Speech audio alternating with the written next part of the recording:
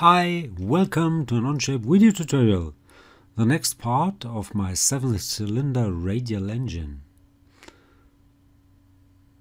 So let's have a look at the drawing. So here it is, and you could make a screenshot and then follow this exercise step by step if you want. So let's have fun with Onshape. In order to make it a little bit more interesting, I want to do it with a multibody model. So I will do two bodies. Let's start with a sketch on the front plane. I need a profile which might look something like this. I try to snap here to get, let's move it a little bit. So let's see if we can snap here. Yes, should be possible. Go up over here, go up over there, up, back, and up over here. Try to snap here and close it here. Now let's add some dimensions.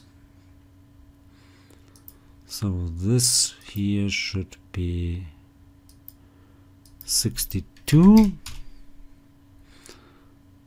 This here should be 6. That distance should be 8. Next one should be 10.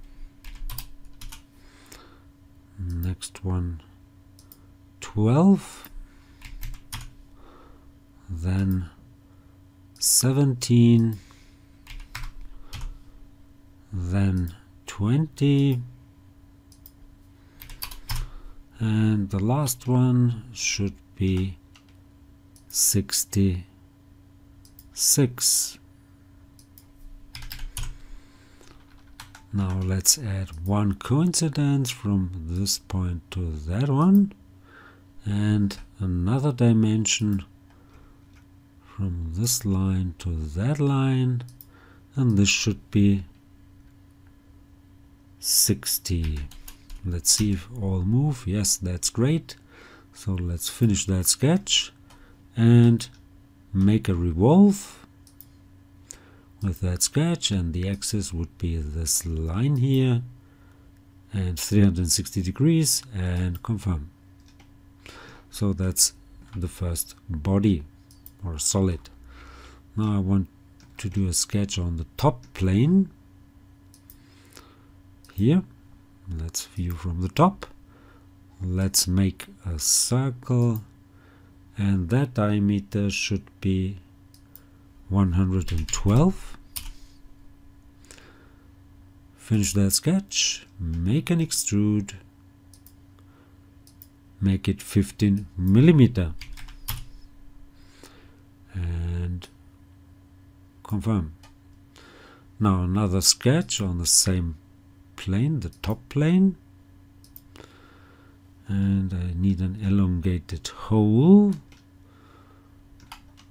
So I go for a rectangle, for a circle here at the middle, like this. Snap here, go to that point. Let's add a construction line from this point to that point. Add some dimensions.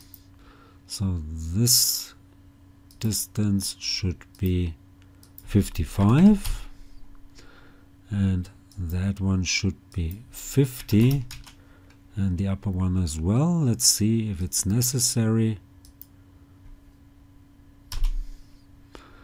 Okay, now let's go for a trim. Let's trim here and over there, and then I want to use that midpoint constraint. So go for this one, select that point, select that line, and it should be moved over here. It's not fully constrained, I suppose, so what's missing? Let's check it out. Let's try to move, or maybe I need a vertical constraint. That's it. confirm.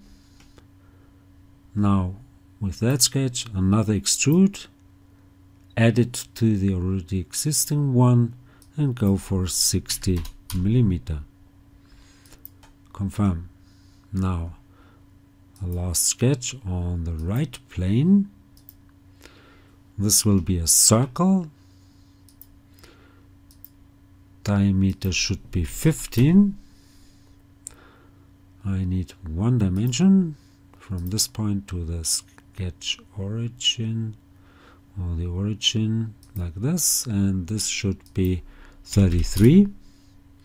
And of course this point and that point should be aligned vertically. Let's confirm. Now with this sketch, another extrude, again it's added, yes, it should be symmetric, and I want to go for 140 millimeter. Confirm.